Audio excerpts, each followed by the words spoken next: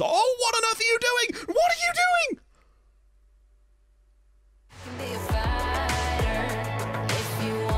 Hi guys, and welcome back to Liverpool. If you've been enjoying the series, drop a like, helps out, all that jazz, algorithm ultras, and so on. So, I accidentally went a bit further than I was expecting to here. I was actually supposed to come back Friday night, but then the auto continue took over and I couldn't seem to stop it. So, yeah, there's been some fixtures. As you can see, Spurs actually did grab another victory. They've won a couple now and have started to pull themselves away from the relegation zone. Chelsea lost at home to Wolves, who continue their insane start of the season, who still have 26 points on the board. They're having a great start to the year. I still feel they'll fall away eventually, but it's nuts how well they've done. City, through an Ilkay Gundogan penalty, have gone back ahead of us again. They're looking very good. United, now that they've sacked Ole Gunnar Solskjaer, they started the season so well and were kind of neck and neck with us, and then they just fell away completely. But as you can see, another hat-trick for Cristiano Ronaldo. He is very, very good in FM this year, it would seem. Contrary to real life, it would seem as well. I think that's 14 he's got in the league already. Yeah, 14 goals Cristiano Ronaldo has managed to bag for United so far in 12 matches. Might not have even played 12 matches thus far. It's actually kind of mental how good he's been for them too. So that's the situation here as we play West Ham. Not going to be an easy game, but we know that a win will send us back to the top of the league again. Trivia. Today in our middle game, we play against Inter Milan in, of course, the Champions League in a must-win match. And I have a piece of trivia for you today. Who is the all-time appearance record holder for Inter Milan? That is all competitions, all appearances. Who is it? And maybe if you're feeling extra fancy, how many did he get? We've had an international break. Sadly, though, Bobby Firmino picked up a knock on said international break, which is disappointing and frustrating. What's going on with Mane here? A rest.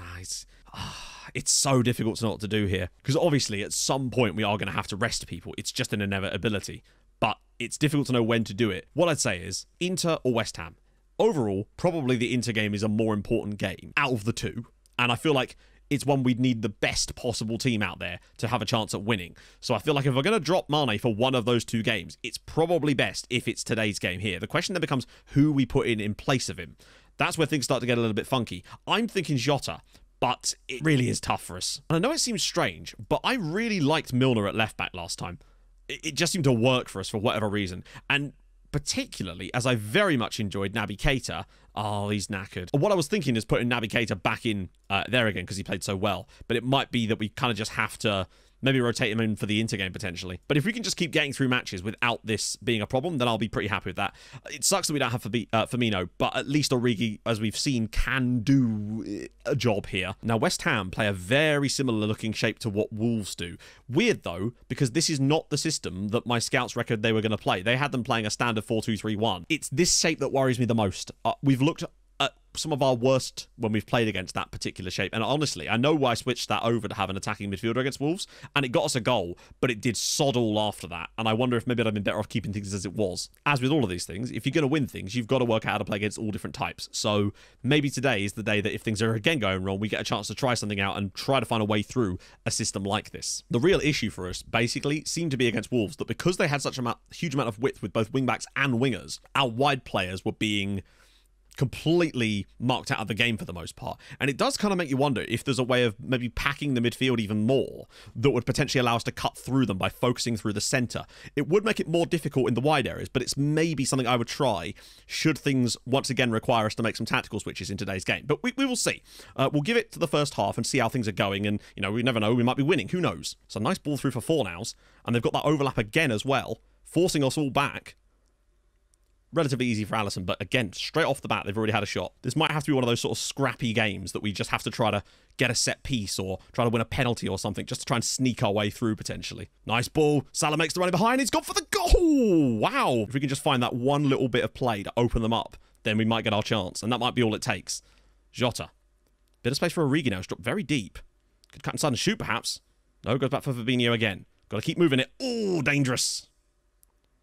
Henderson. Now space, and Mo Salah has missed the target. Fabinho, around the side for James Milner. Bit of space opens up for him, and it's well saved by by Areola. Okay, the half is wearing on, and we're starting to get better and better now. So half time, and you can see again, defensively, we've actually been very, very good at limiting West Ham here, but they've been quite compact, and the best chances we've had is when that ball has been slipped into that channel through the middle, but we've just struggled to get those opportunities. It's almost like he's not as good as Salah, but other things too. Although he has broken in behind here. Jota! I mean, that right now has to be a goal. He has got to finish that.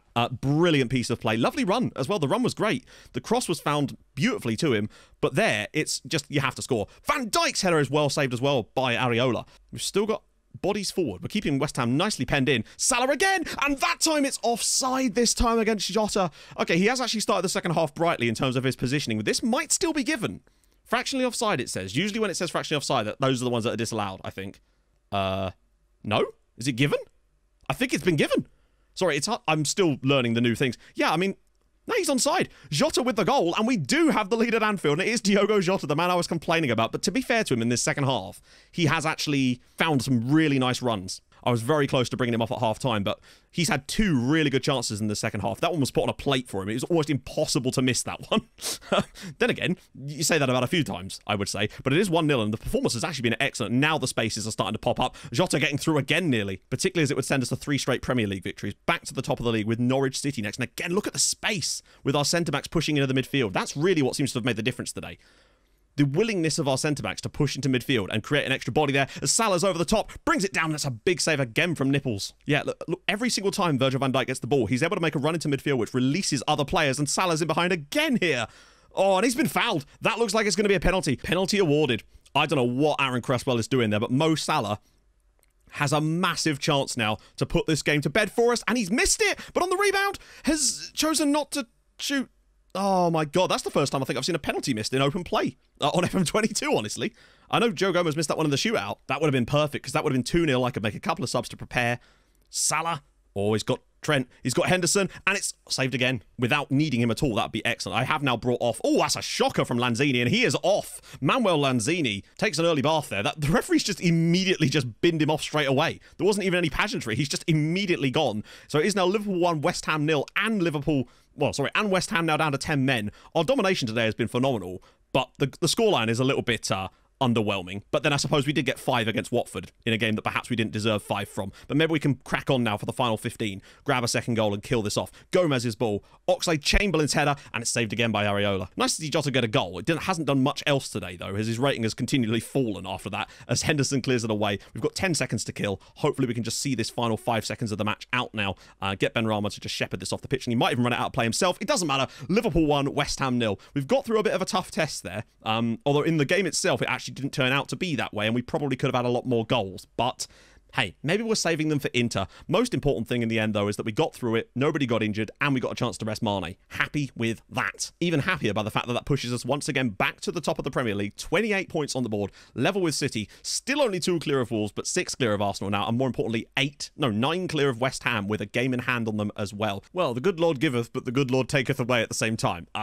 Injured through wear and tear. I mean, that is just a case if he's played too much. But this is why I wanted to try and sign a right back in the January transfer. Not the January transfer. We could, honestly, I wouldn't be opposed to looking in January for a right back too, just to give us some backup to Trent. I think that means he's probably going to miss the Inter game now, or at the very least be knackered for it. Rafa Benitez is gone. Everton have sacked him.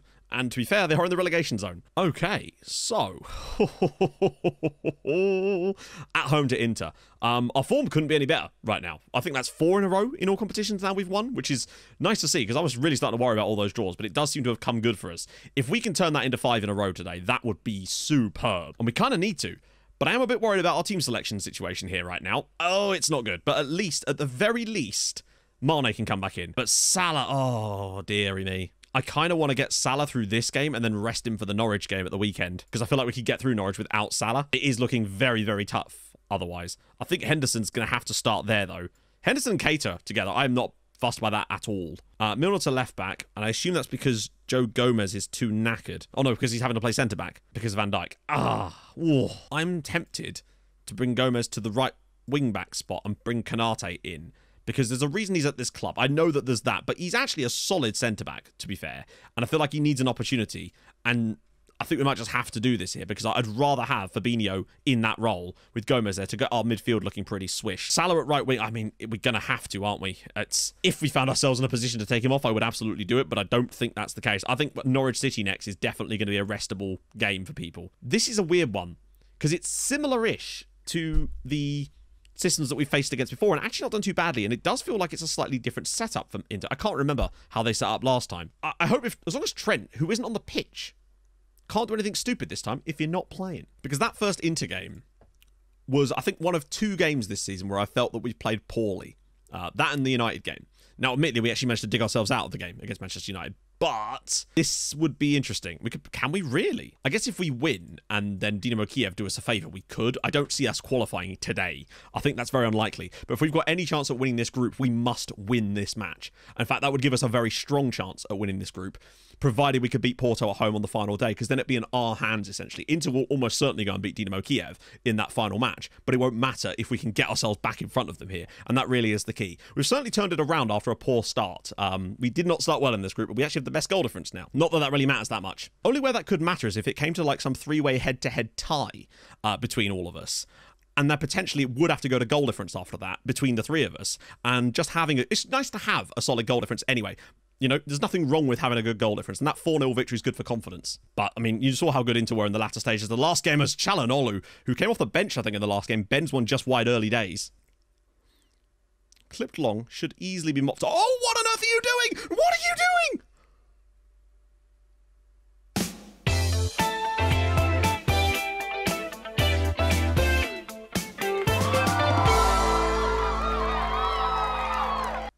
I kind of feel like I actually have to step outside for a minute to actually just understand what's just happened there. Hang on a minute. Oh, okay, let's watch that again. I have many questions, friends. Many, many, many questions indeed in the inquiry as to what the hell just happened there. So first thing of these questions is 2 centre-backs running away from the ball without even looking at it when it's being lumped directly towards them.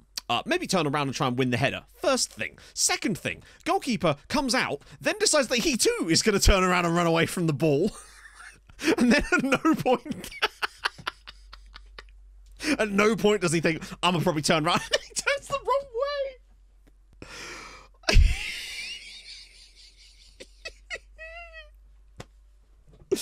You have to laugh. You have to laugh. That is absolutely ridiculous, man. Hopefully we can dig ourselves out of the hole that we've just built ourselves there. The combination of the 3 centre-backs and the goalkeeper choosing to...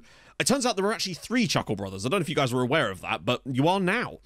Hopefully we can come back into this one now. Salah, lovely ball through for Mane. It's a tight angle and he's got the shot away and Handanovic makes a big stop. But actually, it's been a solid start from us in this game, really, if you just exclude that absolute monstrosity of whatever it was. Milner to take the corner now. Ball to the back post and it's cleared away. I'm glad Mane is looking fresh today. Having a full, nice rest has certainly helped him out. Milner clips it back to him. James Milner with the strike. God, I hope we can pull this back now. Henderson into the box again. He's going through a few challenges. Finds Keita. Slots it not quite home. But again, we are peppering Inter at the moment. And Mane's done very well to find Origi. Oh, the ball in for Salah. Here it comes. It's a bit too deep for him. It's a poor pass from Origi. Back across for Origi and it's in the back of the net. Never mind. Liverpool 1. Inter Milan 0. 1? In my head, it's still 0 because of what just happened. But Origi scores in the Champions League. Wow. His original pass was actually pretty diabolical. Great work from Mane, though. I mean, there's a lot better pass on here for Salah, but Salah makes something brilliant out of this. Great first touch, lovely swivel, and I mean, the goalkeeper can't see. Origi slots it home. Liverpool 1, Inter 1, and we deserve that. That is a very deserved equaliser from the boys. The first half performance has actually been really good from an attacking perspective. Just that one random blip, and now Dzeko's in behind, but that should be easy for Alisson, although you just don't know with him at the moment. I've literally seen 60s cartoons with less clangers in them. Oh, Origi with the flick on. Mane's into the box. He might even get the shot away here, or at least square it. And it's a chance, and it's Salah at the back post, and it's Liverpool 2, Inter 1, and we have turned this one around in the space of about 10 minutes. Come on! This is the exact performance we needed. Great ball from Alisson. Lovely flick on into the channel from Origi, and then, once Mane goes to the byline here, it takes all the Inter players out the play. They get caught out, and Salah's there to roll it home for 2-1 Liverpool. This is huge. Henderson, oh, if there's a third here. Gomez into the box now. Loads of space, and Origi's shot is well saved. As Porto take the lead against Dynamo Kiev, we expected that. It really does keep them in the hunt still. Going into that final day, we would not be secured of anything as Mane gets it now. And Salah! Oh, and it's still blocked. We should have had a third here. But the pressure continues as Milner brings it forward now, scythed down a little bit there. It's Liverpool 2, Inter 1 at half-time, but what a first half from us. I mean, basically, all of Inter's XG, mostly, has come from the howler at the start of the match, and we've been fantastic since then. Third goal, though, would be very, very welcome indeed. And I think we've created enough in this game to make me suggest that we can get it. There's some lovely bits of play being made. As Mane's throw, he's not going to be able to shoot from... Oh, he actually has. We look like we can tear through Inter at virtually whenever we want at the moment, which is good news, but we need to get that third goal. As, I mean, that's not a foul, is it? There's just no chance that's a foul.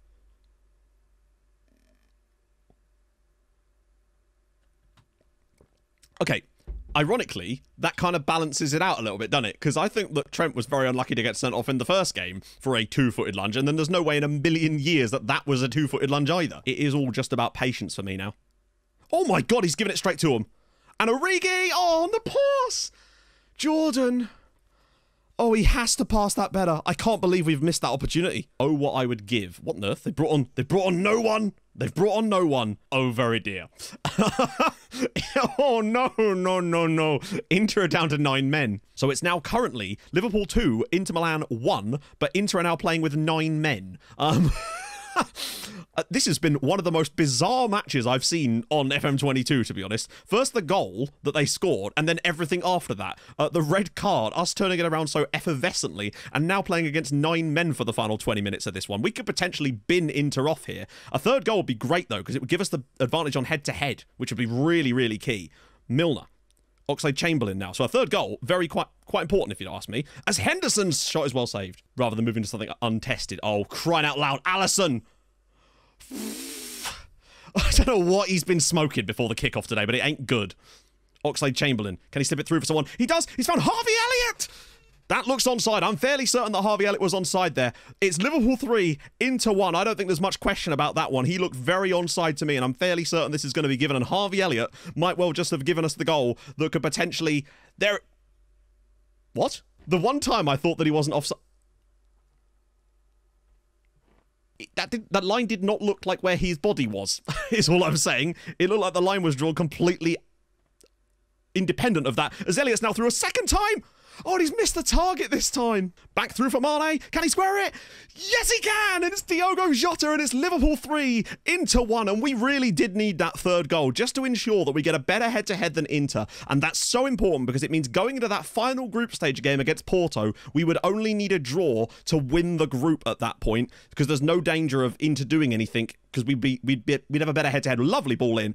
It's actually blocked brilliantly, but Jota slides it over the line, and it's Liverpool 3, Inter 1. Come on. What a game. Liverpool 3, Inter 1. Although Konate has had a chance to make it 4 in the final stages, but it is going to be a 3-1 victory, and that is extremely good for us. I mean, we deserved the win on the night. You could see that Inter flatlined after their goal. We dominated the entire 90 minutes, really, except for that very first few moments. But what a game. What a bloody game. From the ridiculous goal to us turning it around in a 10-minute spell, into then going down to 9 men, Harvey Elliott's goal disallowed, and then Jota scraping one over the line to give us a crucial win. What a bloody game. I don't know if you'd even want this information now, but yeah, for those of you doing the trivia along with me, yeah, Inter's most appearances holder is Javier Zanetti with 858 in all competitions. That's a nutty amount of appearances over 20 years at the club. What they could have done with him on the pitch today is all I could say for that one, particularly on the defensive side of things. That does make huge differences for us, though. What a turnaround in this group as well. Bayern 7-0 winners. But now we only need a draw on the final day, because a draw against Porto means we'll finish above them. Inter, if they get a victory, which they probably will, it won't matter though, because our head-to-head is better than them. Superb. And I think that the whole red card thing kind of balanced out from both games, so I'll take that because we got a dodgy one in the first game. I literally just tried to praise Joel Matip for his recent form, and he disagreed with me, and I said, well, that's good. I'm glad that we have different standards about this and you want to do better. And he said, I'm not satisfied and I don't think I can let this go away quietly. I think we're done here. Sorry? Are you brain dead? What is that? Hopefully, though, we can inflict some pain on them today. As you'll notice, just above my head right now, that this is not looking spectacularly good for them currently. I don't know, but we are going to have to make changes here. So this is basically going to be a no Salah, no Mane day. Assistant, what are we thinking here? I think it might have to honestly be Curtis Jones on the left and Harvey Elliott on the right, with them both on the bench to bring in if we need to. And we did that against Inter without Alexander-Arnold too, which is extremely impressive from the guys. Thiago there. I check it. Fabinho's knackered too. Oh, he's playing centre-back. Okay. No, that's not happening. Definitely bring in Matip. I know he hates me at the moment because I told him he was doing well, but, you know, beggars can't be choosers and all that. I might even put Keita in there alongside Oxlade-Chamberlain, because that is a dynamic as hell midfield. I feel like the lineup we've got out here right now should be strong enough to get through this game, but you just don't know. And also, with Origi, I think I need to start Origi instead of Jota. let's finish this off with a bang, shall we? Let's try and do 6 out of 6 today, as far as the recording session goes. Best case scenario, though, is we're able to win this game, even if it is a scrappy one. Oh, that could be a red card for Billy Gilmore. It is. Gilmore's gone after 20 minutes, and now we get another game against 10 men. This is great. Relieves a lot of the defensive pressure on these guys, and now it's just about getting one goal, I think. I think if we score a goal in this game, we win. And that's all we're going to really need to do. And I really just don't want to have to bring on Salah and Mane for any moments in this match, to be fair. Keita, maybe just cut inside Ben on himself, and he does, and it's a good save from Gunn. It also helps us that they've got Pookie through the middle, who is, you know, more of a deep-lying forward type of player, and is unlikely to make the lung-busting runs in behind, although, ooh, I'm also going to start distributing to the flanks too. Raul, here we come. Origi, great goal. There we go. 1-0 right before half-time. Divock Origi, lovely ball from Oxlade-Chamberlain. Exactly what we needed to break the deadlock right before half-time, so we can kind of chill a little bit in this second half, knowing that it's very unlikely Norwich are going to be able to muster a great deal. We've just got so much width and so much space, even in the centre of the park here with our midfield three. They don't track the Origi run, and it's just a lovely little slotted finish. Great stuff. Well, half-time, definitely the better of the sides. They've not done a lot, obviously, but we've not been spectacular either, really. With 15 or so minutes to go, it's looking good for us at the moment. Again, Norwich have yet to have a shot. Oh, well, Aarons has absolutely done Gomez there, and this is concerning. He's got to get back and make a block here. The last thing we need is Norwich grabbing a melee of a goal here, and it's a load of space for McLean. Whew, that might be their chance. Gomez round the side for Alex Oxlade-Chamberlain. Great first touch, and he can't finish it. Oh, God. Jota came on and has now gone off. And now we're down to 10 men as well. Okay, good. It's a corner, but this is... Oh, no. This is worrying. Because if they were to find the right cross here, it could be a problem. Oh, they basically did.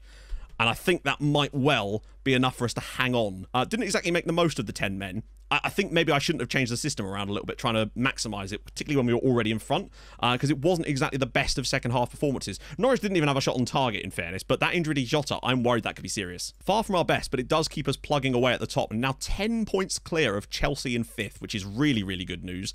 Everyone else kind of picked up the results as well. Tight calf. Oh my God. I thought that was going to be a serious one. All of a sudden, things start to look a lot better now. Great result against Brighton. Played well. Dino Kiev had to grind it out, but we got the result. Watford was fantastic. Ironically, played better against West Ham, but still only managed to get the 1-0 win, but that's fine. Phenomenal against Inter, and then just sort of had to scrape it over the line against Norwich, but that's fine. Next episode, though, is sort of the decider of all these things. We still have Leeds to play at home there.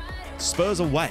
It's not an easy game. You just don't know. And then Porto at home in, well, we only need a draw at Anfield to win our Champions League group now. And what a turnaround of fortunes that's been from when we started. So, if you've enjoyed this episode, and I hope you have, this has been an absolute classic for me. Drop a like, that'd be gorgeous. If you're new to the channel, subscribe, that'd be lovely too. I'll see you on I stream on Twitch too. Go follow there as well. I'll see you soon. Hold your gun. Capybara. Bye-bye.